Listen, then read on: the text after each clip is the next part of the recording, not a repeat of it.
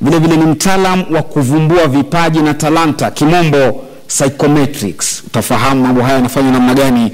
Tayari vifaa tuko navyo hapa studio niweze kujua unachokifanya ndio ulifaa kukifanya maishani ama unapabata tu. John Jeraini ana umri wa miaka 25, ni rubani huyu, amelelewa na mama pekee, lakini mbali na kuwa rubani ameanza kuzamia ushauri na kutoa motisha kwa vijana. Kwa nini akapania kufanya vitu kama hivi mbali na kusomea urubani? Moja kwa moja baada ya kufahamu wageni, wacha tupate kisa. Ian Jeraini kama nilivyokufahamisha ni rubani, ana umri wa miaka 25 tu kwa sasa. Alilelewa na mama pekee, babake mzazi akajitokeza baadaye katika maisha yake.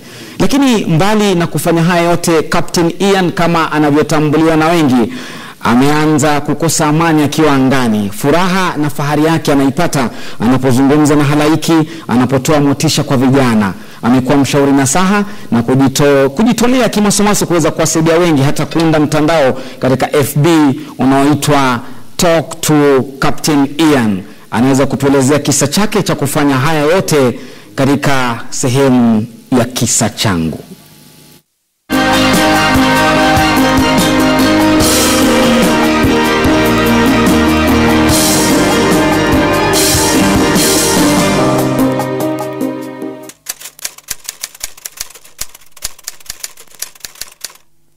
Nimelelewa katika kata ya Kajiado, town ambayo inaitwa Loitoktok. Na nililelewa si kwa familia tajiri sana, lakini pia si maskini sana.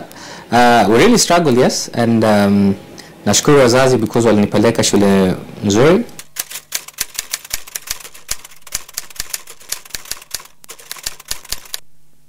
Nilipomaliza nikajua kweli maisha si rahisi. So I was supposed to go to the university, lakini nikaona roho yangu imependa sana kufanya flying career, to be a pilot. Niko mdogo nilikuwa nataka kuifanya, nikaipoteza hapo katikati. Then I came back na nikajua kwamba kweli nafaa niko na hiyo moto, mapenzi nguvu ya kufanya flying.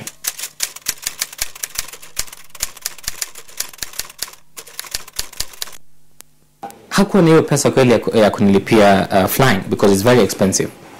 So wengi sana washauri wangu, uncles wangu, aunties wangu walikuwa nasema hapana, niende tu university, nisiache kusumbua mzazi wangu na kumstress kuhusu kunilipia flying career. Lakini I never gave up. Sikuvunjika moyo. My mom was able to pick a loan. Alichukua loan na kusema atanisomesha at least the first license. It was not very expensive relatively. And niliweza kuifanya kwa ugumu ndio, lakini nikaimaliza. Na nilipomaliza tena nikaelewa hakuna pesa. Sikujua nini nitafanya, nikachanganyikiwa kimaisha. Sasa nilikuwa navunjika moyo, kila mtu ananiambia si tulikuambia usifanye. But nikaamka nikaona, you know, it's up to me to do something ndio nifike mahali mimi nataka. Na nikaja nikavolunteer kwa ile kampuni nilikuwa nafanya flying, ile nilianzia naye, nikavolunteer kufanya kazi zote zile bila malipo yoyote. Kampuni gani? Kampuni inaitwa 99 Flying School.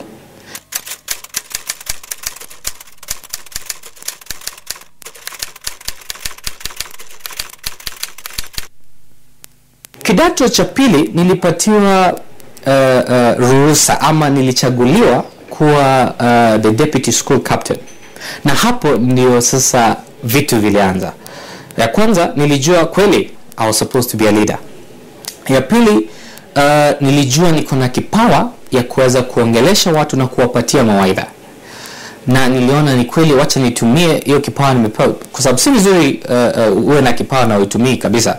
Ni kama una pesa na utumii, hiyo ni mbaya.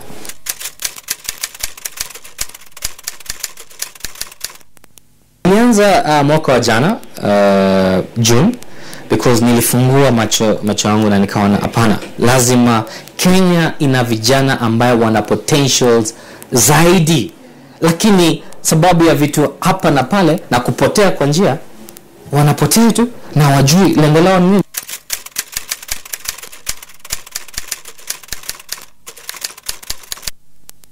Kwa Facebook wananitumia messages na nikisoma saa zingine kadha kwa kadha na waita hapo, tunaongea na wao. Na wengi ni wale pia walikuwa wanataka kufanya flying kama mimi, wengine ni wamekosa tu mwelekeo.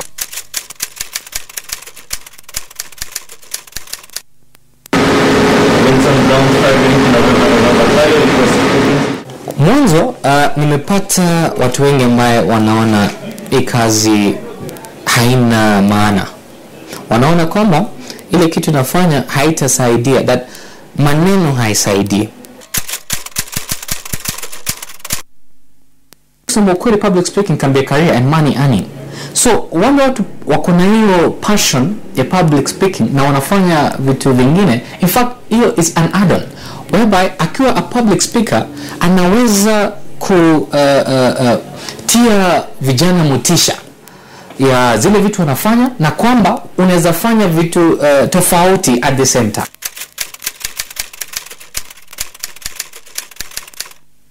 Big thing there, and you can see that is it becomes very conspicuous. Si kila mtu atakubali. Mimi 60% ama hata zaidi ya watu kwa maisha yangu walikataa nifanye e-course, but ile nilijisikiza ile 40% because nilikuwa najua nini nataka na nilifika hapo. Na hiyo ndio challenges, the major challenges right now ninapitia. Vibaya sana una mtoto na unajaribu kumforce afanye course ambayo hataki. Sisi ni watu tofauti. Wazazi wanafaa kuelewa hatuko sawa na wao. Ndio, sisi ni watoto